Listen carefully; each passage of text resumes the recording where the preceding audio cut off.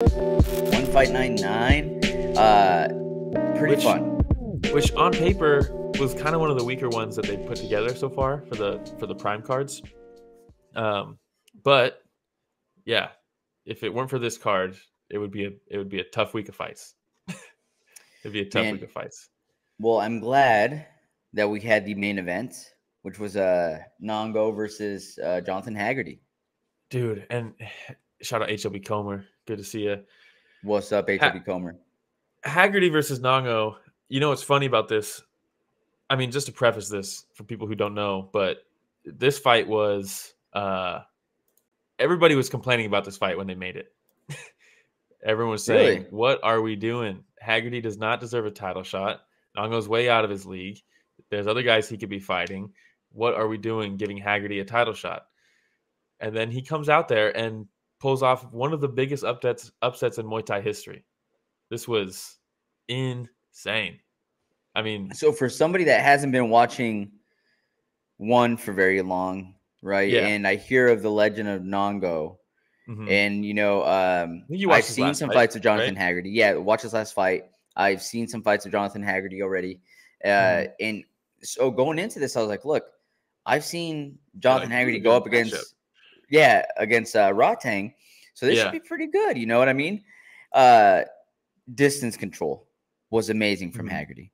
He looked the bigger fighter, and he fought like the bigger fighter in there last night. And there was just this one thing where, like, I noticed with Nong-O, he seems like a really exciting fighter. And then as soon as, like, he decided to start trading with Haggerty up close, like, his hands just came down just a little bit. Yeah. And he kept on doing that. Well, that's the difference, right? With the 4-ounce gloves in Muay Thai, they're used to the big gloves where you can block a lot easier. It's harder for the shots to slip in. So the punching is slightly different. That's why kind of like the Dutch style Muay Thai is going to maybe start coming through in these one cards, because they introduced like the boxing into Muay Thai a little bit more. But Nong-O's kicks are what's so crazy about him. And he threw a couple inside leg kicks that really, you could tell they stung Haggerty. And he even said, he's like, once I ate those leg kicks, it was like, I need to turn this on now. Otherwise, it's going to be a long night for me. Ooh, bad, huh? Yeah. And there was a point where Nong-O threw the kick and Haggerty caught it and dumped him. And I was like, yep. Oh, Haggerty has been training for Nong-O, because the kicks are electric from him. And that's what you have to negate. And if you're going to win. There was another time where Nong-O threw the leg kick and Haggerty was just like, bop, bop, bop. Just the 1-2 uppercut. Yep. From real long, like you said, the distance management. And Nong-O was just shelled up, but they got through. And I was like, oh, man, we might have a fight here. And then, oh, my God, dude. And then he threw this combo where it was a jab and then a right hook to the body. And it was just bop, bop. And they both landed clean. And I was like, that's nasty. He steps back and then goes to throw it again. And you can see it's the same setup. And you can see Nong-O start to curl like he's going to eat the shot to the body. But instead of that right hook to the body, it was just a nice little right straight where Haggerty leaned like he was going to throw the hook to the body, but instead he came over the top with it, and it just snuck in right on this back piece of the jaw of Nong-O and just shut him off for a second.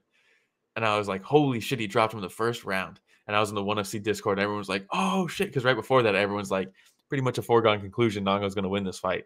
And then he stung him right there, dropped him. Everybody's freaking the fuck out in the chat. And he gets up and he's wobbly. And we're like, oh, God, he does not look good. He gets the 8 count, puts his hands up. The boss is like, let's go. And immediately, bop, bop, bop, straight punches. He's down in the corner.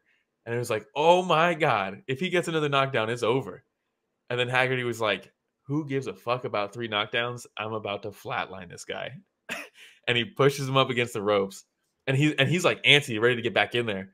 And he gets the standing 8 count. He's good to come back, and Haggerty's ready to go, and the boss is like, whoa, dude, back the fuck off, like, we gotta reset. Starts it again and immediately pushes him against the ropes, steps away, bop, bop, bop, and just fucking drops him. I mean, it looked sped up the way he fell. Yeah, and I think this is a shot where Olivier Costa's like, probably should have stopped it earlier. Look at his face. He's like, No, so I was worried. Yeah, thanks, Rich. He's zooming on his face. I was worried because Haggerty, you mentioned how anxious he was to get back in there to finish Nong-O. And I was like, dude, it's buying Nong-O extra time right now because Olivier had to continue stepping back and pushing away. And then went up to Nong-O, was like, walk towards me. And then turned around, had to push him back. And walked back up to Nong-O. I was like, dude, every single second counts here, right? So I was a little worried that, like, dude, you're giving him too much time. And then he's like, nah. Dude, I'll put him out right now. I'll put him out right now. Basically, I'm trying to pull up because we can actually show. I love this fucking picture. It's a great picture. This was, I mean, once he finished him, it was like you couldn't even read anything in the chat because it was just like everybody's freaking the fuck out. I mean, he was not supposed to. Oh, I'm not gonna say he was not supposed to win that fight. Like he was brought in to lose, but nobody thought he was gonna win, and especially not by first round knockout with 2 knockdowns right before. Like that was. I mean, the scene after with the confetti and it's like, I mean, it's just so big, you know? It was so big. Man. What a moment, though. And see, so for me, somebody that, again, hasn't been watching one very long, I wasn't, like, going nuts. So you're telling me that this would have been, like, the equivalent to, like, let's say when Holly Holm beat Ronda Rousey? Yeah, I guess you could say that. Yeah. This is like Buster Juliana Douglas, Pena? Mike Tyson. This is like Buster Douglas, Mike Tyson. Okay. Yeah. Wow. This is pretty big. It's potentially the biggest upset in Muay Thai history. It was insane. And it's not like I got to witness it. Fantastic. You got to witness it. Yeah, I mean, it was just so crazy, dude. Nobody expected Nong-O to get finished like that because to set the stage a little bit more. Nong-O, he has like 265 wins or some shit like that, 270 wins, something like that. Never really like a finisher. He was kind of like a point fighter. But this run that he's on going into this is like legendary run. I mean, he's fought in the 5 best guys that one has to offer, all very good guys, and not just beat them all in a row, but finish them all. And he was not a finisher. Wow. It's like he just flipped a switch and started finishing guys. And so he stops 5 of the best fighters in the world back to back. Like it was an insane run. And then, so this was like, going into this, I was like, I love Haggerty, but I kind of want to see Nong-O get the finish just so we can continue to witness this like insane run that he's on, legendary run. Yeah. And then Haggerty was like, who gives a fuck about legends? And then just legend killer. Starched him. I'm a Haggerty fan. I like it. I mean, very fun fighter, right? I mean, look at this. You have you have some more on this fight? Yeah, because pull up some pictures or we'll pull up something just because, because ONE FC is fucking awesome and they let us do this shit. Yeah. Because why, we could talk about it or, we could show it. So here's the first one. I thought it was a headbutt when I first watched it. Watching it live, I was like, oh no, it was a headbutt. And then it was that sneaky right hand. Bam, that drops him. So quick, man. So they let him up. And then here we go. Bam, bam, bam. Dropped. And look at him. He's like, I need to get this finished. Look at him, so antsy. It's crazy, dude. Yeah. Oh, dude, he comes in with that flying right. Yeah. And then that elbow. Oh, my God. What a shot. Yeah. I cannot believe he pulled that off. The way he waves it off after he just falls flat on his face. He's like, yeah, no shit, dude. Yeah. 1, it's a 3rd knockdown. 2, he's flatlined. Yeah. It's awesome, man. And what's funny? They're like,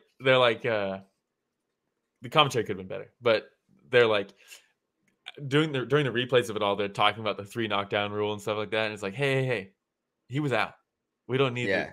Even if that was the first knockdown, it was over. We don't need to hear about the rule right now. He was out.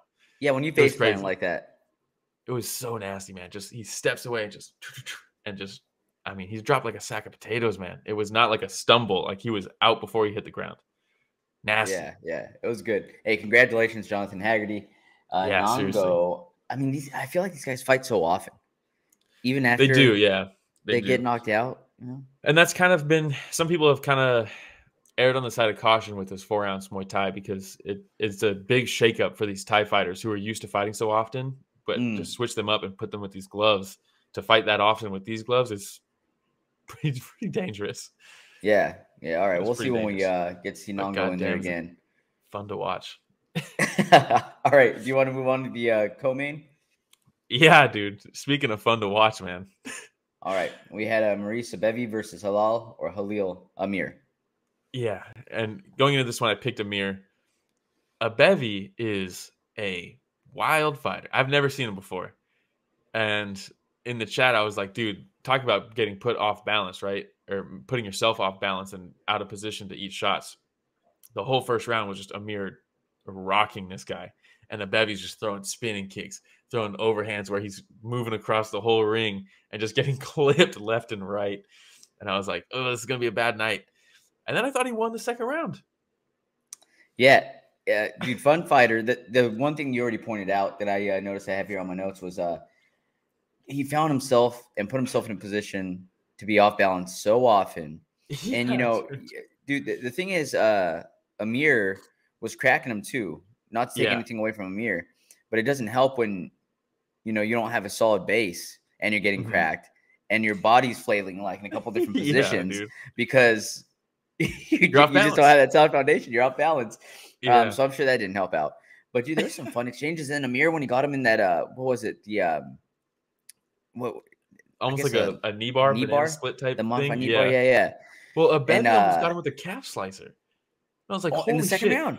I was like, of course this guy is going to be the guy that lands a calf slicer because he's just throwing these crazy exchanges. This guy's wild. And he gets in the calf slicer, and I was like, of course this guy's going to get this. And then Abed was like, nah. So that, and then you had the almost got him in the rear naked choke at the end. Amir did. Yeah. You know, but between the grappling exchanges, you know, Abebi kind of being all over the place with his body and having wild exchanges, it was a fun fight for sure. Yeah, it was one of those things where I was like, Abebi, I mean, he was 6-0 coming into this. So he's very green. You know what I mean? Yeah. So, like, this was good. This was a good long fight for him to really learn a lot from and go back to the drawing board from. I expect to see him a little bit more refined in his next fight. But it was one of those fights where going into after the first round, I was like, this dude is wild. He's just going to get knocked out. By the end of the fight, I was like, I want to see Abebi more. I want to see this guy. This guy's fun, man. Like, you know, win or lose, this guy's fun to watch. He's entertaining. Oh, man. And Amir's very solid. So he climbs to 9-0. You know, and you can see the patience. You know, he was cracking them, but wasn't getting overzealous because that's when you get caught by some wild man like Abebi, is when you get a little too crazy for the finish. So it was a fun fight. Very fun fight. Before that, let me see. Who else do we have? Okay. We had Musanyen versus MUAY. Yeah. All right, dude. I fell asleep during this fight, and I had to rewatch the other ones, you know, in the morning, the next morning. This was this very strange fight. It was a very strange fight, and I did not feel good watching this. For some reason, for one reason or another, I texted you, and I was like, I feel wrong for watching this fight. And I don't know what it is. Was it the fact that Bokang is he's 5'1". Go ready to hear those names again, please. Ramiro, go for it. All right. Bokang Masunyen versus Hiroba Minowa. That's right. Been working on it. That's right. Been working on it. Shout out. Okay, so first round, Bokang lights up Minowa's nuts with a kick. They had to take some time. But then, man, he mixed in the takedown so well. Where he got the takedown, he gets into side control. He shall become beautiful. Bokang has him on the ground in side control and is leaping up with his feet to launch his legs up in the air and then come down with knees to the face. And it was beautiful to watch. It was so cool. It was brutal. It was brutal, dude. I mean, he's like doing the worm, but like at the top. When you say lifting his feet up, like it was really like this. Yeah. And slamming it back down. Shooting that knee back in. He might have the longest torso on the shortest set of legs I've ever seen in my life. Yeah. Well, we were just talking about someone else who looked like that. Your favorite? Kelvin Gastelum. Oh, yeah. Kelvin Gastelum, just long. He's a fridge. But yeah, the fight kind of slowed down a little bit after that. There was a nasty slam that Bokang landed where Herb Dean was like, was it Herb Dean that ref for this one? I think it was. Herb Dean, it was. Yeah, and we're talking about how he flew across the country to mess up fights, or across the world, actually. Yeah, across the world to screw up more fights. But yeah, it was a fun fight. Bokang, he's right in line for a title shot. He just lost to Brooks. He got rear naked choked in the first round, so maybe this fight will get him a title shot. That's a fun division, though, man. These guys are electric. Was flyweight or what? Was it flyweight?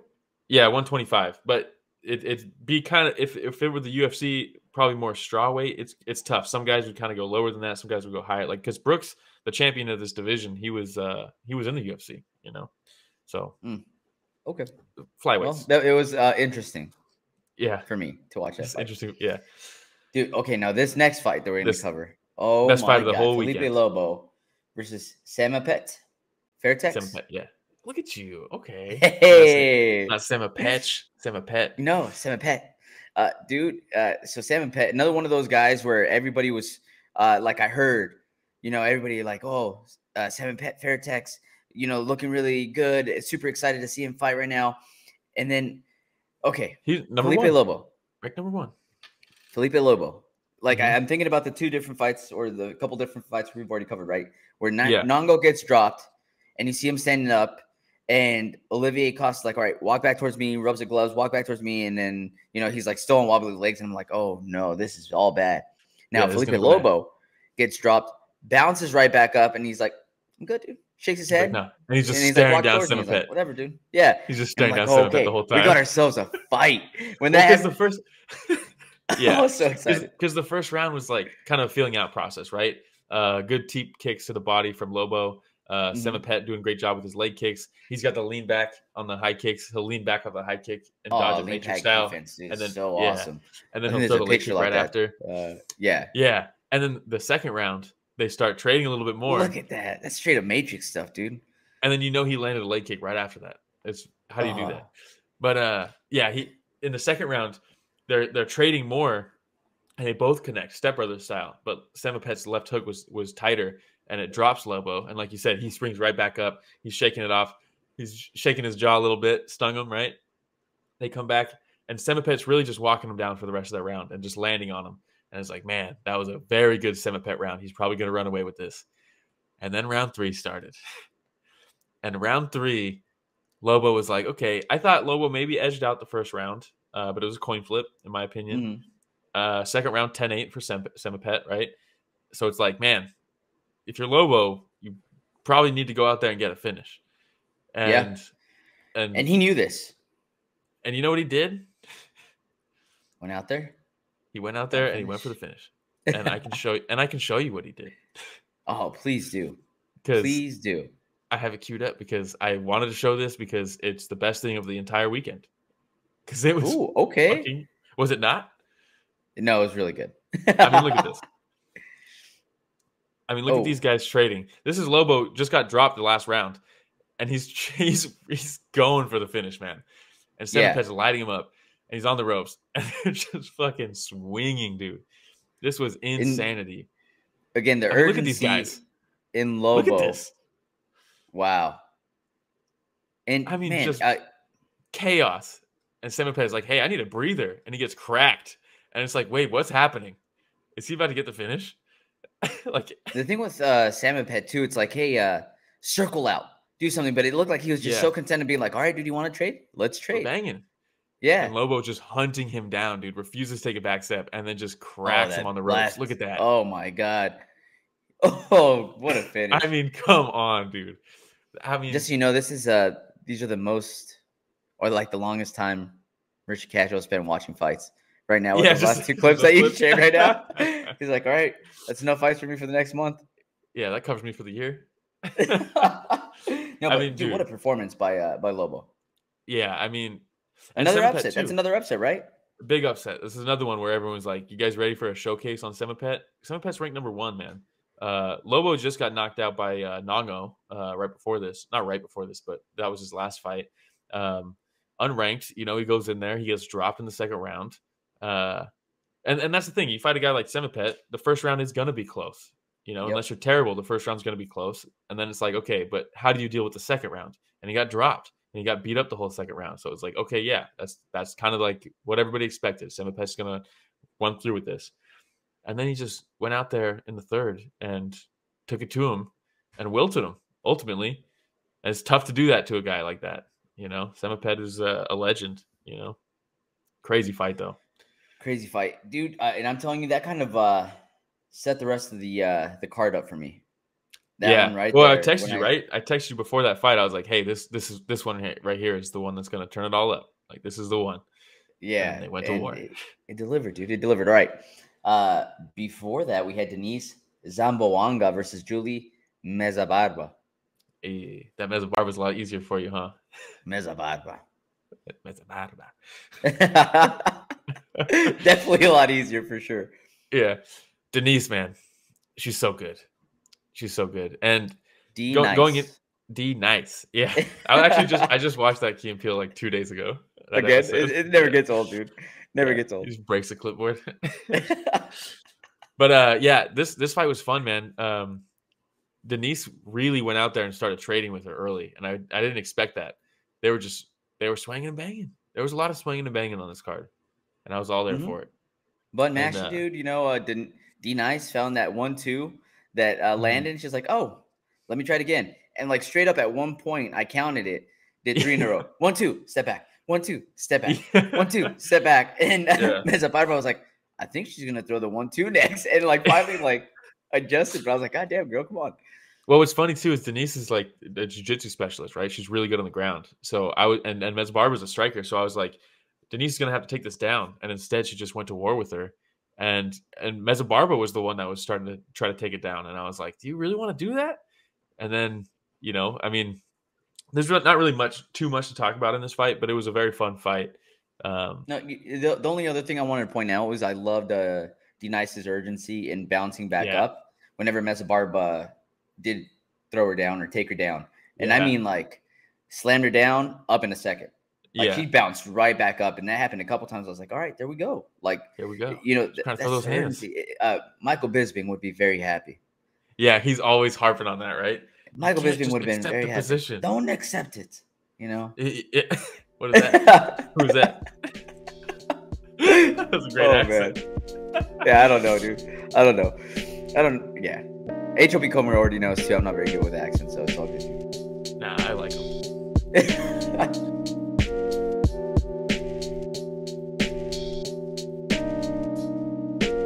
Hey, everybody. Romero and Will here. Thank you so much for watching that short clip. It's just a small clip of what we covered this last Sunday. Yeah, if you want to check out the full fight card recap, the link is in the description, and it's going to be on screen at the end here. Don't forget to go back and watch our fighter interviews that we have. And don't forget to tune in live every Sunday morning at 9 a.m. Pacific, 12 p.m. Eastern, and you can join in on the fun. Yeah, don't forget to like, subscribe, hit the notification bell. It goes a long way. All right, everybody. Thanks for watching that short clip from Story of the Fight.